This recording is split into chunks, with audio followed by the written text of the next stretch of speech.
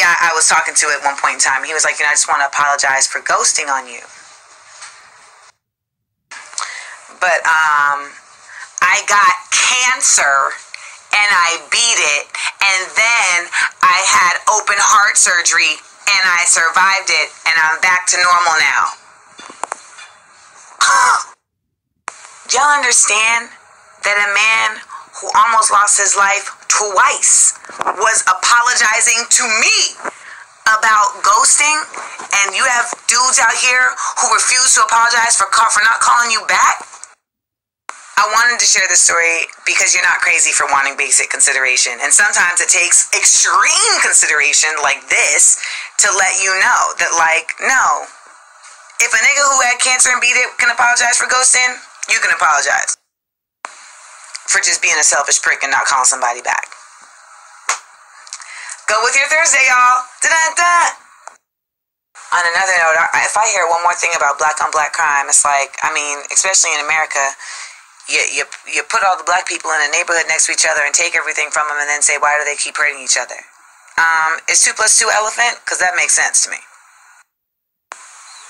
It's just, and historically, like literally across all cultures, like, it just seems like when we have like someone across the way from us, like we don't consider them a neighbor, whether it's a town next to us or a village, etc. Or a block or a school. Like there's always this energy of like competition of like, nah, we're better than them. And that energy sometimes becomes violent and negative. And it's just like, it doesn't have to be. Like it can be an energy of competition that raises excellence.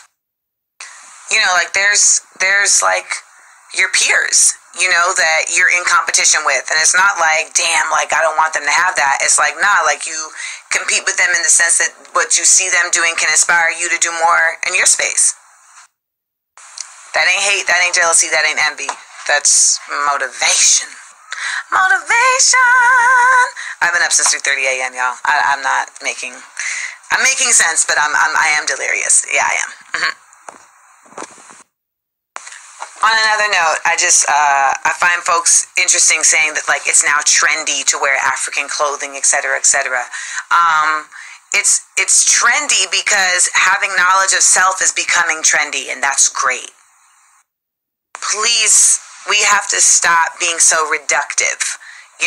Like Black Americans were stripped of our culture from Africa, and now we have more access to information. A lot of us are able to now do our ancestry and see directly where our bloodlines come from, and when you are able to do that, when before you may not have even known how to even find out where your grandparents come from, like that is a very special time.